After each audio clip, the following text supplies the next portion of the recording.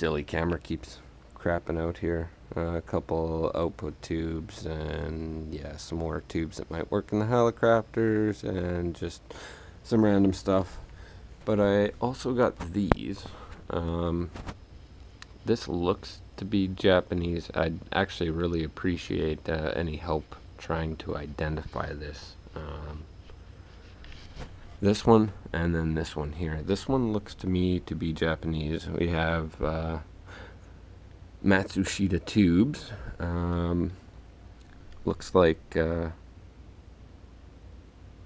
King. Yeah, King in there. This one, Rubicon capacitor. I don't know if it'll stand there. I'm gonna have to find a way to get this to stand up without hurting anything.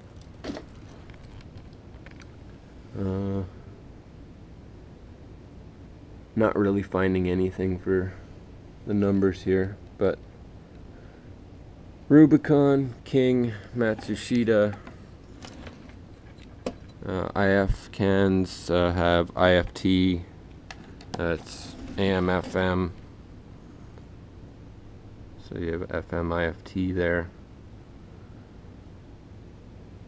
A little bit of a bodge in here by the looks of things. But I'm thinking maybe with what I have I could take a look and maybe get this going. One of the wires has come off the transformer here, but there is enough of a stub just in there to connect her back up, I think. But curious to know what this might be.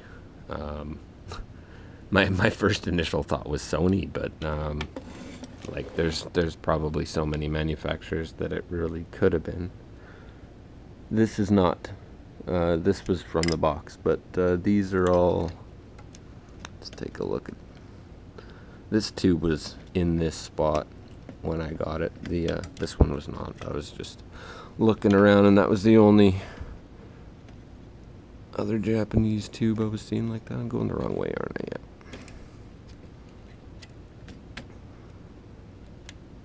Come on. Don't you come.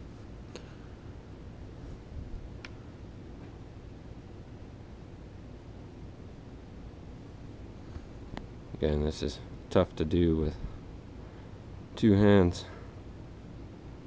So Matsushita. It looks like. Where are we here? There. Carefulling. Two 212 DT8s on that side.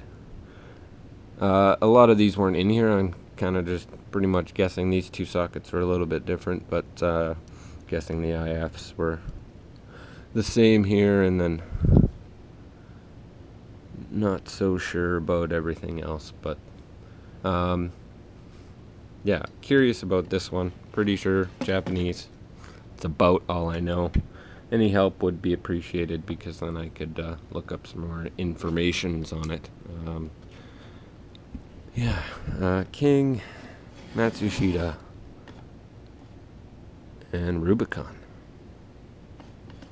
Be interesting to know how good that still is, considering it's a Rubicon, right? Let's take a look at the one I think is Canadian. We have a CSA approved, union made. On here there is a FR115. This is kind of, I don't know. We have, if I can again do this with one hand without hurting myself or something. Oh, we'll take a look in here first. We have a TCC PicoPack electrolytic. The big one is also multi PicoPack TCC, England.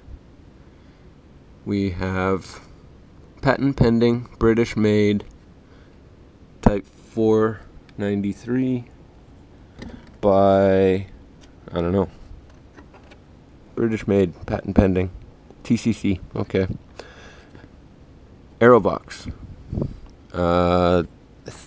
Some of these, or all of these, I'm not sure. It's hard to tell on that one, but made in Canada.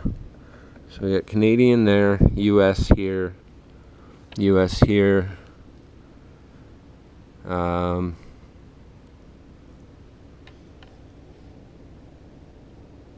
CSA approved.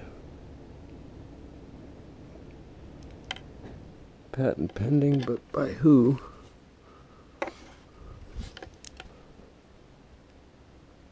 Not really sure. But this one we have dynamic transformer on it. Yeah, there's the TCC multi-pico pack, RF156 there, MC301 there. That's Marsland on the capacitor, variable cap, and 51001 or 069 on the IF cans. 742226 and MC307, MC135, and it's yeah, 6 tubes, 6 miniature tubes, I think. And here's a look at the front.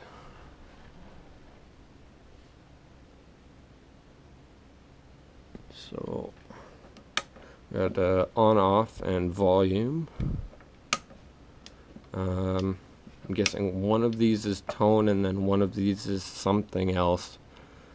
Just looking at the wiring, I'm not quite sure. And I think this is a switch for radio input. It's either input or output to this guy. So I'm thinking either radio or external phono. So that's your phono switch, and then your tuning. So what I'd like to do with this one really is to find out which tubes need to go in here. So that, and yeah, a lot of these caps are gonna have to be changed, but I don't see any reason why I shouldn't take a look at this one. And I don't really see a reason why I shouldn't really take a look at this one either. There's no cases or anything, but that's what a Shapeoko is for. So yeah, if anybody could give me any information about what these might be. I've done a little bit of research, but I guess having some community help might help speed things up if anybody's interested in helping out. If there's anything I missed on here that would help you identify, let me know, and I could go over it a little better. But curious about this too. I am not quite sure on that one. Is that just is that with the tuning? Because that's going in with the variable cap in line with that. So is it just an extra coil or 2 coils maybe, because you got one on the inside, or coil capacitor together? I don't know what you got there. I don't know. But not knowing is part of learning, so any help would be appreciated. I can't find any markings on here, and I'm guessing if there was going to be any, it's going to be on the underside, but even then, it should have been up here, right? But this one, I don't know. It might be worth a look at. This one, not as much, but it's got FM and all that, and I mean, everything still kind of seems to be mostly there, and the tuning's all wired and still works, so might be worth a shot. and build a little box for it, and who knows. This one, who knows as well. I mean, got some tubes.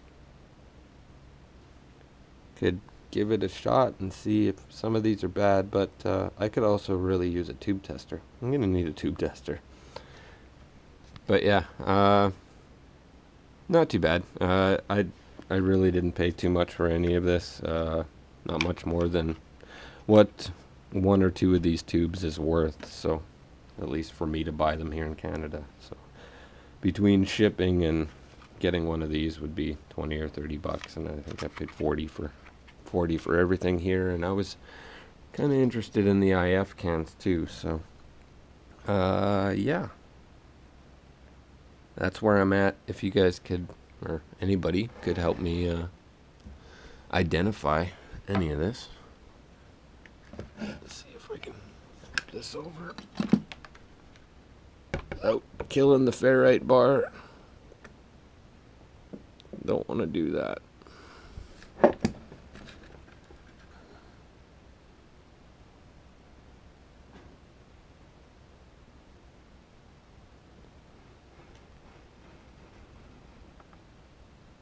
Well, I think that's it. I'm going to stop my rambling for now. If you guys have any ideas, let me know. Thank you.